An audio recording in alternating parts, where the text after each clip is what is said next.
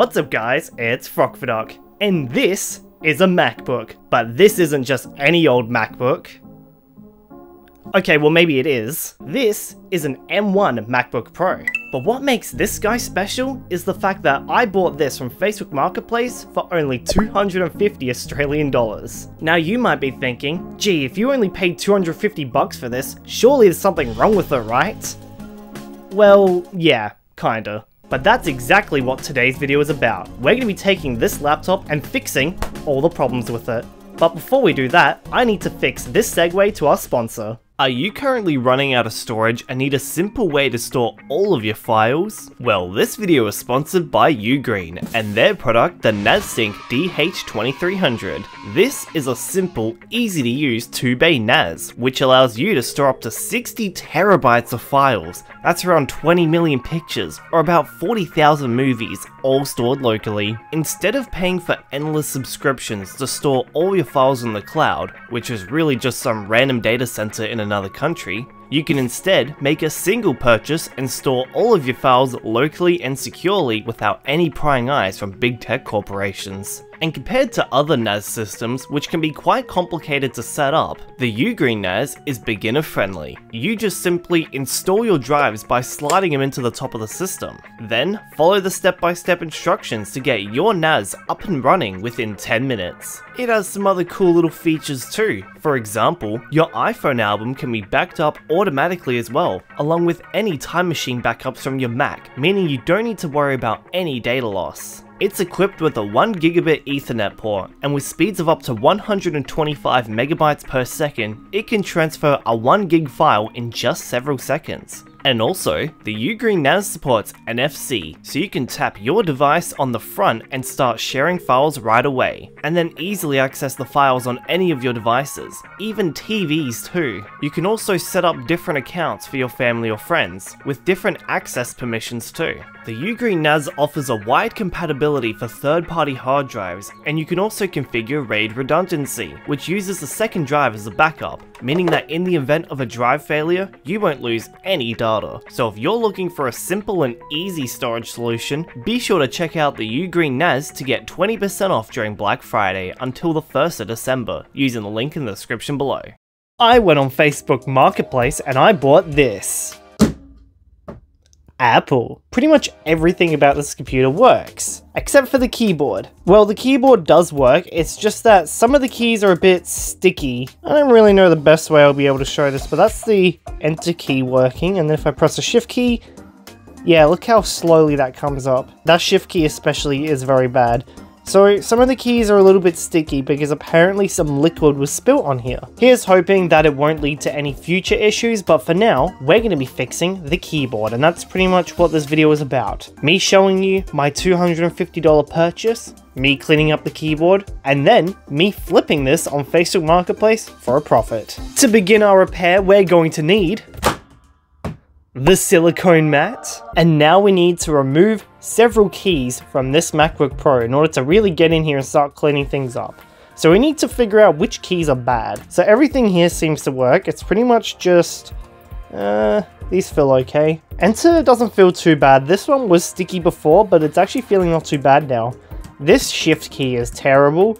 These arrow keys are pretty bad. Left and right is fine. Up and down is nasty. These need to be done. Apart from that, every other key seems to be working just fine. Okay, so I was watching a tutorial on YouTube and they suggest playing card, toothpick. So we're going to try that and see just how far we can get with this. These are some really thick toothpicks. Jeez. How does anyone get that between their teeth? I mean, maybe if you're British, but that's besides the point. And I already know this is going to be painful because longer keys on keyboards are notoriously hard to remove. So let's begin the agony. You're not going to hear me very well because I have to go nice and low so I can actually see what the hell I'm doing. So we got to slide this in like so, and we need to get my toothpick in.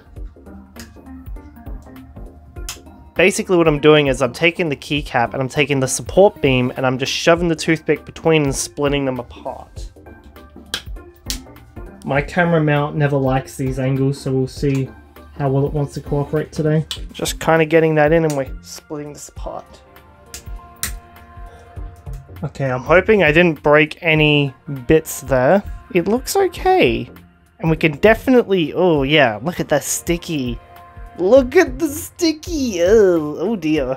No wonder why it's so dirty. We're going to need some isopropyl alcohol to really get in there and clean this gunk up. Okay, now we got to do the arrow keys. We're just getting a card under here and we're pushing down on the left side of the key and we're prying up the right. Now we got to do just a little bit of magic.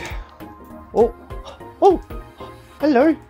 Oh, we kind of got that off a little bit wrong. Oh, these are just clips, so I should just be able to pop it off. I'm not worried too much about it. There we go. Yeah, you can see that these two here are just grabby clips, so they're pretty easy to just rip off. You don't want to rip off these hook clips here because they go above it, and if you pull it, it'll just snap it and completely obliterate it. So we actually did a good job on that one. And yeah, you can see the gunk that's causing it to stick. And you can just see it there, it's going pretty bad. Although that being said, I might have stuffed up the scissor switch mechanism a little bit. Yeah, I'm gonna have to look closely at this because I think I might have stuffed this up. There's a little hook thing there and I think I might have popped that out. So I mean, I could probably pop that back in, but we're in the danger zone right now. Oh, uh-oh, that's bad. That's bad.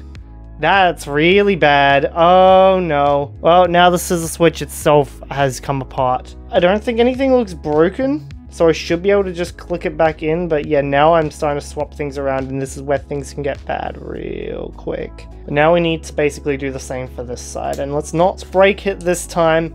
This is how it sits, okay? It's dirty, but this is how it sits. Of course, with these actually connected together. I'm gonna get all the angles I can. You can see how I've stuffed this up. Since these are on the little alligator clips, we can just pop them out. Now comes the part where I clean the laptop, and then we're going to put it back together. Alrighty-o. We're gonna get some isopropyl alcohol, and we're going to just start cleaning it with a toothbrush. Oh yeah. If you're wondering if the IPA will harm the computer, that'll be no. You can use isopropyl alcohol with the computer and it'll be just fine. Now let's brush it like we're brushing our teeth. I don't know if that's really the method, but we really got to get in there and clean the gunk out. Hell, even this thing wants to come out. Sure, why not? You've already come out, so. You do you, buddy. It can have some isopropyl alcohol as a treat. Not even as a treat, it can have a lot of it. And it'll be nice and clean at the end of it. That's clean. I just need to figure out how to reassemble these guys right here because I have messed up the switches on here, or they've just kind of fallen apart on me, so I gotta fix this up. These two are pretty much ready to go. I just need to put their bars back in after I give those a quick little clean, but yeah, we should be ready to go with this computer. Okay, so I have made some progress in fixing these up. Since this one never fell apart, I simply copied it and slotted the two scissor switches back together, so hopefully this can be fixed. As for the return and shift keys, this is pretty much as simple as just putting the scissor switch mechanism back in. Then I think we could just simply take this guy, pull this out, and then slot it back in somehow. Yeah, okay. Let's try this again, this time actually using the tutorial. You can see on the left side there, I'm gonna have to put this little thing under that hook there. May take a little bit to get this right because it's finicky shit. Damn it! This is gonna take several attempts. It's so close to being right. This side feels fine, this side doesn't.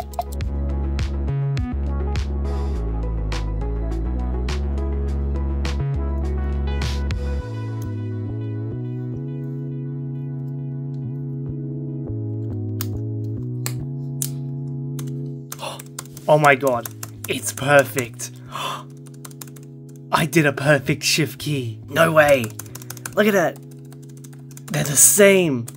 This enter key's a bit weird though, but the shift key is perfect. That's the problem. There's one side lifting, but the other side isn't.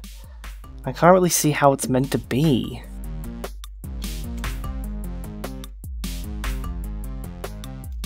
Well, unfortunately, I have broken off the two little clips that actually hold these two together, and now these will not work. So I'm gonna have to buy a replacement.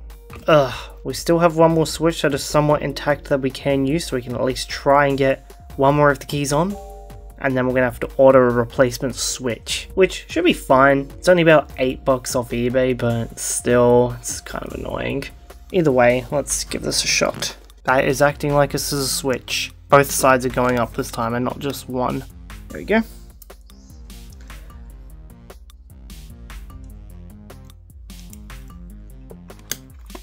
Yes! Okay, we got the key on. And that's as much as we can do because we have to buy a new scissor switch. So I'm gonna have to order that and then wait however long it'll take for eBay to ship the damn thing here. And then once it's here, we can finish the assembly of the keyboard. Okay, so it's been nearly a month since our last segment and this has finally arrived. 2 replacement scissor switches for this computer. I'm pretty sure I only ordered 1, so I'm kind of glad they gave me 2 in case I screw this up, which is likely. So, let's fix this damn thing once and for all. I have the key here. I have one half of the old switch here. I don't even know where the other half has gone, but it really doesn't matter at this point. This is the part that actually matters. So, let's get to repairing this thing. And it's still on. It's literally been a month and the battery's still going, which is kind of cool because my M1 MacBook Pro can't do this. So clearly the battery life is significantly better on this machine. Okay, let's get one of our little goobers out and let's see if we can put the switch back in. Now I do kind of forget which orientation it's meant to be in, but I guess we'll figure that out in just a moment. So after watching the video back, it goes in this way because this bit here with these 2 little outie bits is what goes up. Therefore, it sits in that way. I know you guys will barely be able to see anything, but like it's really hard to film small stuff like this. I mean, I suppose you would hook this under here like so. Kind of push that forwards. And then, yes, I think we got it. Hold on, I'll need a little card to verify this. Okay, so theoretically, if I take this card right here and I slot it into here, that's in. Notice how both sides are lifting up? That is exactly what we want, and we'll actually need that, crucially, for the reinstallation of the key. That is good. That's good, okay. Oh, that's where the other half of the switch is. Yeah, it's still in here. Although this is a handy little thing. So it's an up arrow, and that bit goes in there. Yeah, I've definitely got it on the right way. Oops. You can tell that this end is a hook, so this like slides under there. And it's like held in just by physics. And then this actually clicks in like those little Lego hands. Those little Lego things. So pretty much we have to hook this side on and then clip this side on. So pretty much the tutorial says this is simple. You just slot this guy in, your little card or whatever. He was using a toothpick in the video, which I think was stupid. Now you basically just hook this guy on. Like so. Remove that. Press down. And it's done. It feels perfect. It's not sticky, it's not uneven, it's done. And just like that, fine folks, the arrow keys are all done.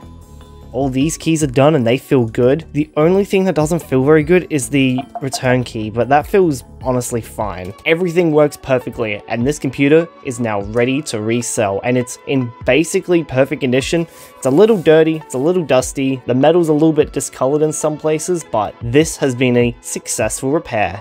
And I only paid 250 bucks for it. That's crazy. Here is our fully repaired M1 MacBook Pro. Yes, thanks for making the noise. It's still a little bit dirty inside of the hinge. The rubber on the outside still sticks to the bottom of the casing, but other than that, everything works perfectly fine on this machine. Even though the previous owner said that liquid had spilled onto this thing and there were some other issues. Getting this machine for only 250 bucks is such a good deal. And obviously so, because these machines are typically worth around 700 bucks on the used market. And even for 700 bucks, there's not really a better machine that you can buy in terms of used laptops. Even these first generation M1 MacBook Pros have amazing battery life, amazing performance. The only thing that really holds these machines back is the fact that most of what you'll find on the used market are the base models with only 8 gigs of RAM, which kinda sucks. But I mean, if you shell out some extra cash, you can find ones with 16 gigs of RAM or even 512 gigs of storage, and those ones will last you for years, even today. These are already 5-year-old machines with plenty of life ahead of them. But you didn't need me to tell you all of that. You would have heard the same sentiment spread across the entire YouTube tech community. However, an aspect of this machine that isn't universally agreed on by everyone in the tech community is the touch bar. There exists only 2 types of people on the planet. Those who love the touch bar, and those who are wrong. Okay, all jokes aside, I do get why people would be upset about the removal of function keys. At the same time, the replacement was perfectly fine for them. I will say though, the way it was originally implemented where they removed the escape key as well was absolutely ridiculous, but by the time we got to the M1 model MacBooks with the fixed scissor switch keys, thank God Apple got rid of butterfly, they brought back the escape key, making the touch bar much better. And honestly, I love the toucher. I love being able to hold here and just change your volume like that. It feels really natural. And it just kind of sucks that it wasn't fully utilized in a lot of apps because it had so much potential. I've literally composed entire songs using the touch bar on Logic Pro. I mean, that is probably the app that takes the most advantage of the touch bar. Let's bring out my personal M1 MacBook Pro. This is my laptop daily driver. It's basically the same thing, but with 16 gigs of RAM and 512 gigs of storage. And I picked this one up for only 650 Australian bucks. I don't know how I keep finding these things for so cheap. This song here was composed entirely with the touch bar, with the exception of the drum machine. But hey, guess what? If we go into here and then tap this, we can actually test out the drum machine. Now it is meant to have icons of the pieces of the drum kit on here, but it's just showing the notes, but it achieves the same effect. Probably my favorite use of the touch bar is using it as its own MIDI keyboard. Sometimes if I'm out traveling and I don't have my MIDI keyboard with me, I can just compose songs using this, and then you can lock it into a scale. So I'm pretty sure this song's key was actually D sharp minor, and now it's locked into a scale. So basically I just put an ARP on this instrument, lock it into a key, and then I slide around on here. Which is why this song is called Sliders. Because this song is literally composed just from me sliding around on the touch bar.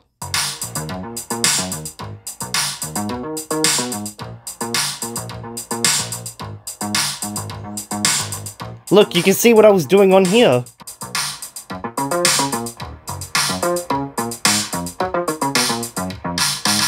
How cool is that? Apple honestly could bring back the touch bar by putting it on top of the function keys, and it literally would be a solution that would make everyone happy and give some uniqueness back to the Mac. These things have absolutely great hardware, but man, are they just bland. They are so boring looking. They don't have anything different about them.